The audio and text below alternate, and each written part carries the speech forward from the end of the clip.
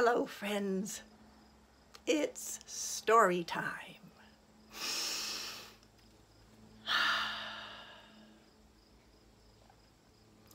In the beginning, there was nothing. Stillness, darkness.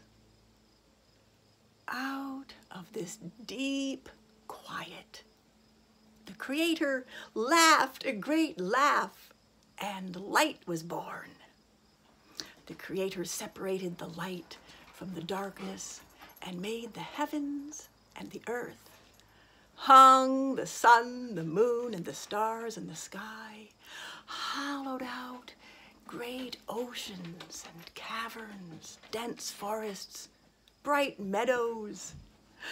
The Creator made birds and butterflies and wildflowers and lions and skunks and cucumber and tomato sandwiches. And it was beautiful. Then the Creator took love, laughter, and wisdom and shaped the bodies in two varieties, male and female. And then the Creator took more love, more laughter, and hunger and made the souls. The Creator said to the souls, "Climb into these bodies. These are your new homes to enjoy this beautiful earth I have made." And the souls looked at the bodies.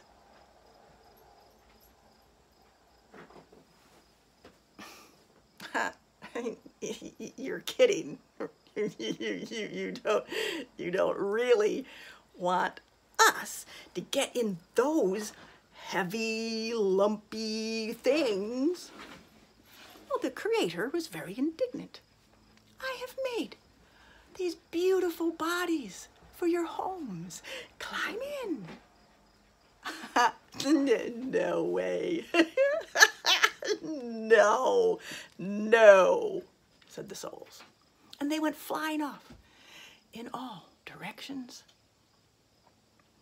The Creator sat down in stillness, and out of this second deep quiet, the Creator laughed a second laugh, and music, dancing, and storytelling was born.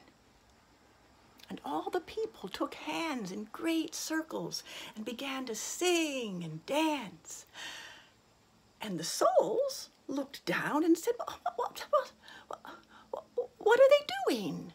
Oh, that looks fun. Well, we want to do that." And the Creator said, "You can. Come, climb into the bodies." And so it was. Slowly at first, but faster and faster, the souls came into the bodies, and so it has been ever since. To hold body and soul together, we sing, and we dance, and we tell stories. We are dancing, we are dancing, we are dancing in the circle of time without end. We are dancing, we are dancing,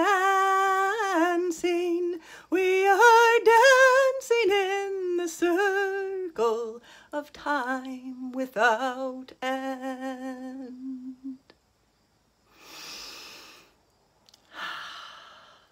A Sufi creation story.